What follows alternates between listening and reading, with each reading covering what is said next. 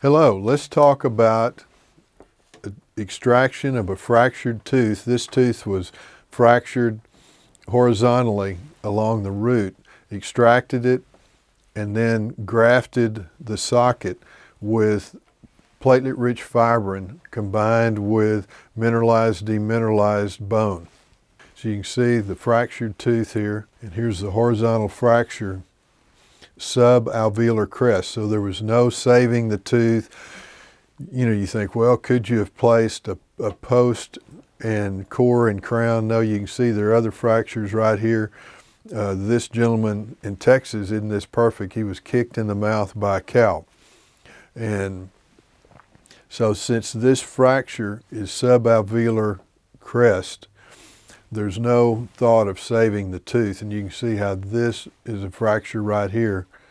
And so we just want to extract it and place an implant. So you can look up the link and how to give a painless and profound local anesthesia. One of the key things, if you're doing anything serious, like a root canal or a crown prep or extracting a tooth, you must give intraligamental injection in combination with either infiltration on the maxilla in the maxillary arch or a mandibular block in the mandibular arch.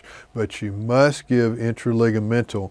You want the bevel to point toward the tooth in this case, and you're using sit-nest plane. Watch that video. You want that tooth dead numb. You're also going to give it on the palatal. I'll show you how to give a painless palatal injection in DentistryMasterClasses.com video. So I'm using an elevator and just moving this just to get blood in the ligament space. As Dr. Cosentino used to say, let the blood help you, just to get it moving. And I'm trying to preserve the facial bone. And remember, when you're extracting incisors, you want to unscrew those teeth. So I want to just move it, not facially, palatally, but just want to unscrew it like you're unscrewing a screw. Now initially, I'd intended to place the implant at the time of extraction. I normally like to place the implant at the time of extraction if it's a single rooted tooth. If it's a multi-rooted tooth, I never place the implant at the time of extraction. I always graft the socket and come back later in 6 months and place the implant. The reason for that is you want to place the implant in the area of the furcation in a multi-rooted tooth, and you can't get it right if you try to place it at the time of extraction, if it's a multi-rooted tooth. But these single-rooted teeth, it's ideal to go ahead and place it most of the time at the time of extraction. And that's what I intended to do here. But once I reflected the tissue and actually got partway into the osteotomy, I realized there was too much bone loss on the facial from that fracture, the infection and the inflammation, to place it at the time. So we bone grafted it. So I'm going to show you how to graft these sockets. So there's the root. Now making a full thickness flap reflection, removing the interproximal soft tissue and just making my incision in the sulcus. And I'm first just wanting, always do this with a single rooted tooth, because I want to view the alveolar crest position on the facial and the palatal, because you never know when there's going to be a dehiscence or a fenestration and be no bone on the facial, which we found here you can't tell by looking when the flap is in place. So you always want to reflect a bit of a flap so you can view the alveolar crest and really the entire facial surface of the bony plate to be sure there's not a fenestration or dehiscence. In other words, the bone on the facial surface is gone. So I'm making a releasing incision, and when you make that releasing incision, you want to leave the papilla in the part you're reflecting. So you've got something to suture to when you suture to the palate. to the palatal tissue. So I'm reflecting this flap. See, I've got the releasing incision over here, and you can see how much bone is missing on the palate, on the facial. Removing all that soft tissue. These are rongeers. To be sure all the soft tissue is gone, I'm removing the interproximal soft tissue and curetting real well. And you want to reflect past the bone loss area so you have a clear view of how much bone loss has taken place. Now I'm drawing blood for PRF, platelet-rich fibrin. Remember, platelet-rich fibrin is rich in growth factor. So sometimes I'll use platelet-rich fibrin alone. Sometimes I'll mix it with mineralized, demineralized artificial bone. And normally I'll draw 2 to 4 vials of blood and then spin that down so I've got plenty of platelet-rich fibrin. We always run 2 cycles of 8 minutes, 16 minutes total, because we find after 1 cycle, many times the PRF clot has not formed completely, but it does after 2. So here it is. The PRF is the yellow part in the top of the clot. So you want to separate that from the red part and put it on this perforated tray. They kind of look like little caterpillars.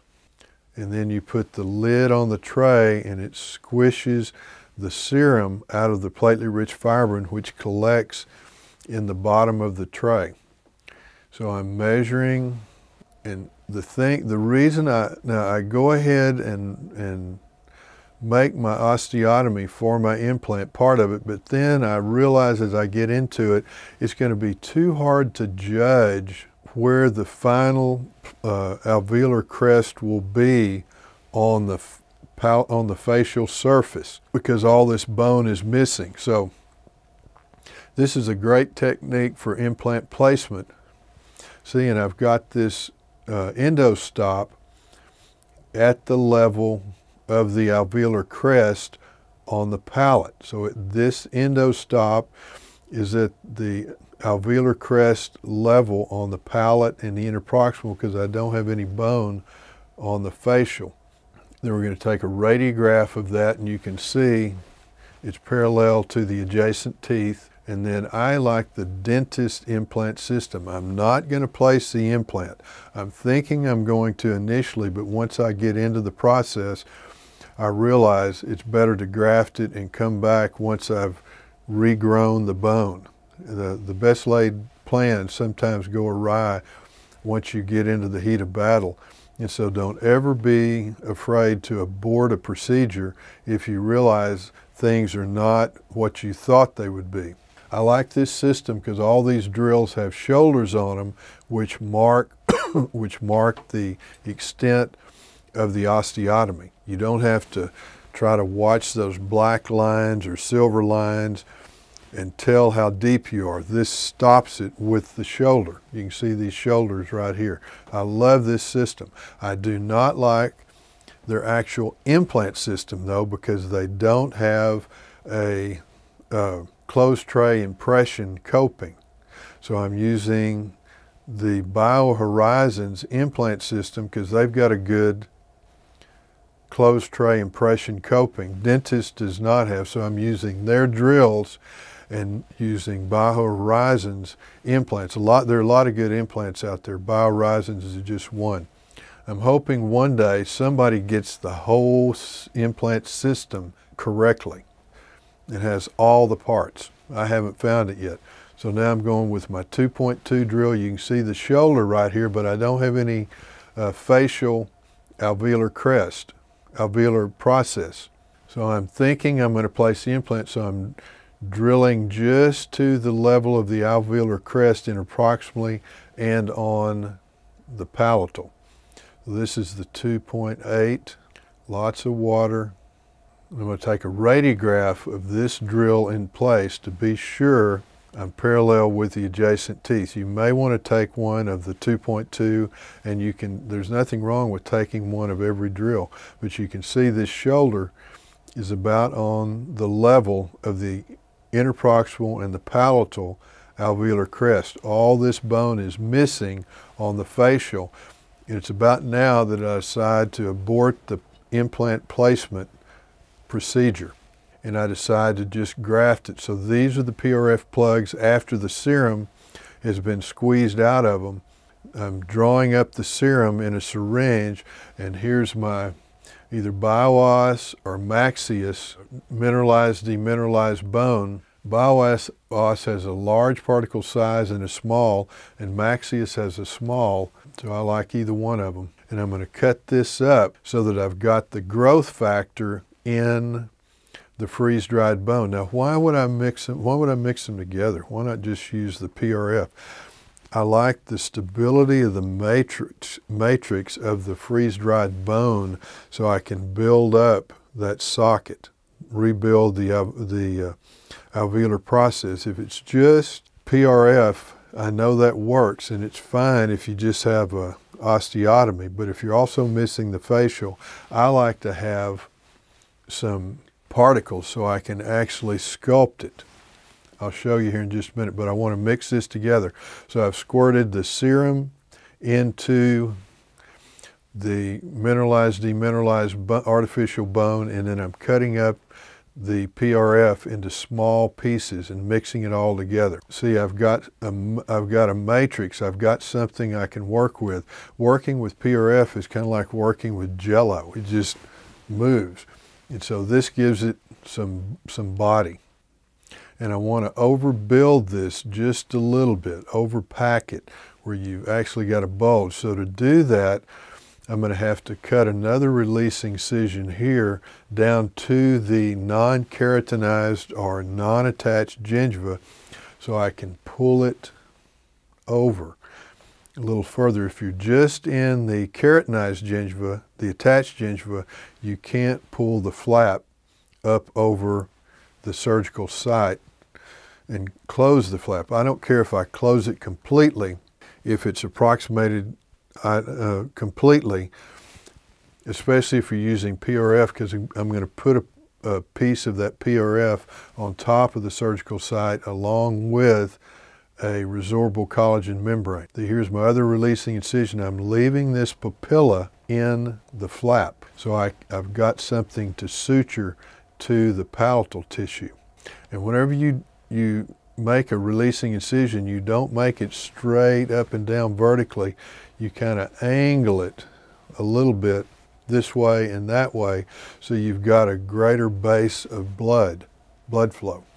See, so I've reflected that into the non-attached, non-keratinized tissue so I can pull it up a little further when I close the flap. Now this is a slab of that PRF, and then this is Contour Adapt resorbable collagen membrane, and I want to place this flap way up in, under the non-attached gingiva so it completely covers the surgical site, and I'm going to trim it after I've tried it in.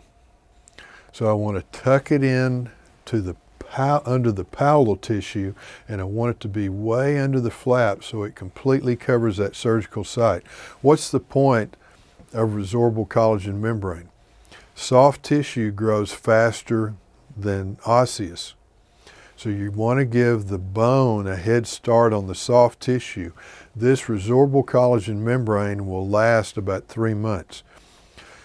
So it lets the bone have a 3-month head start to fill the void before the soft tissue starts growing in. So you get a good hard osseous socket. So this is 3/0 gut suture, and I'm using that to close the flap. And I'm going to place one on the mesial and one on the distal of the surgical site and one across the middle of the surgical site. Then I'm going to suture the releasing flaps with 4/0 gut suture. And that suture will dissolve in 4 to 7 days. So I've got the artificial bone, I've got the PRF slab on top of that, and then I've got the resorbable collagen membrane on top of that. And then I'm approximating the flaps as close as I can without blanching. You don't want to blanch the tissue. If you do, the suture will pull through. See how this is kind of bulked up on the facial.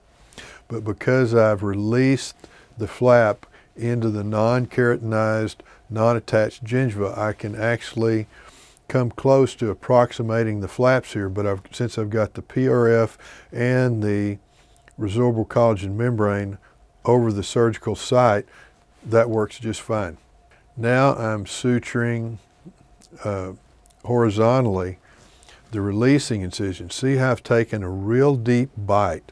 When you're suturing, you always want to take a deep bite, meaning I'm taking a bite all the way out to here. If you just take a bite to right there and right there, the suture will pull through. So you want to always take a deep bite.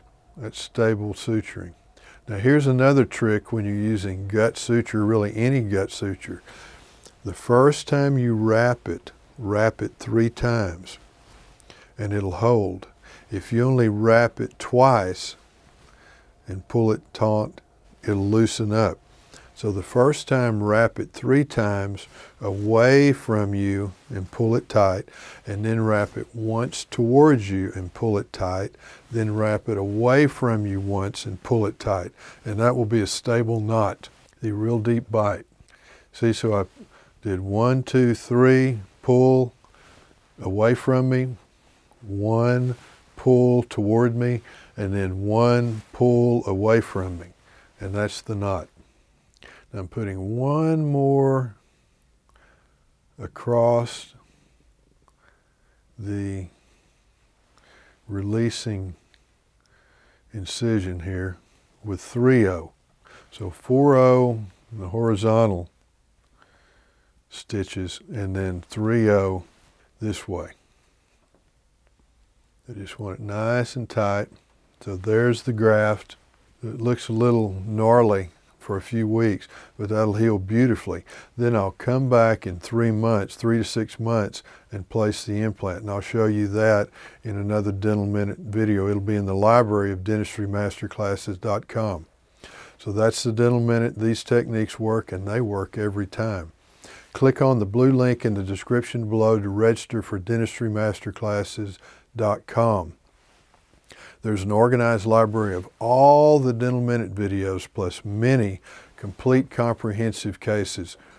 And we place new videos in dentistrymasterclasses.com weekly.